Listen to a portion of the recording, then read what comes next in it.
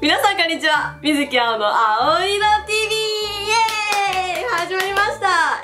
今日はなんかアルミホイルを食べたらうにゅってなるって聞いたんですよ。なので今日はアルミホイルを持ってきました。どどん、こちらアルミホイル。はい、皆さん家庭、家にもどこにでもあるかもしれません。アルミホイル、こちらね、アルミホイルを食べたらなんかいいってなって、アルミホイル食べたことあるって言われて、いやまじそんなんないし、アルミホイルって誰が食べんねんって思ってたら、カメラ向こう側のスタッフさんが言ってましたそう、アルミホイル食べるってまあ確かにティッシュ食べたことあるけど、アルミホイルはさすがにないバカになんかしてないよはい、それでなんか歯がニュッてなるらしいから、青は今日は食べてみたいと思います。皆さんもぜひ、一緒に、青と一緒にアルミホイルを用意して食べてみてください。では皆さん、アルミホイル持ってきて。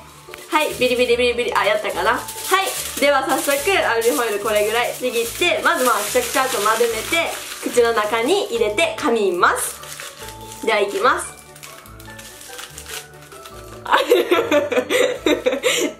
なん、ちょっとスタッフさんもうちょっとちゃんと短く切ってくれたらよかったのにさ、青が口でかいかってこんな風にさでか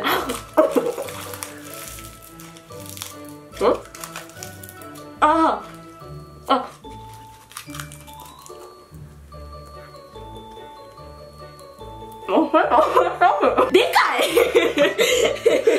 ててててタラタテテタタラタタタタタラタタ、はい、いきまーす。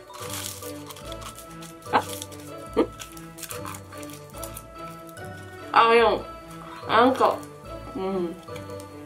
なんか熱い。すごい噛んだよな。なんか熱い。なんか待って、アルミホイルのなんか絶対あるって。なんかアルミホイルの味がする。でも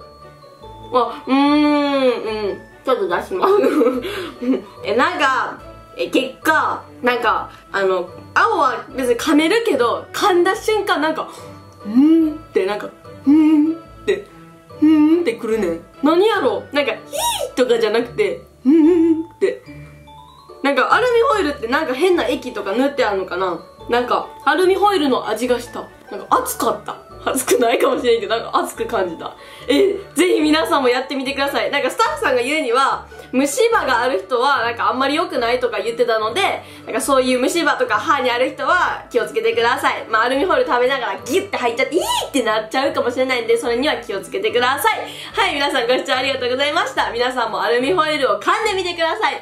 それではまたねー。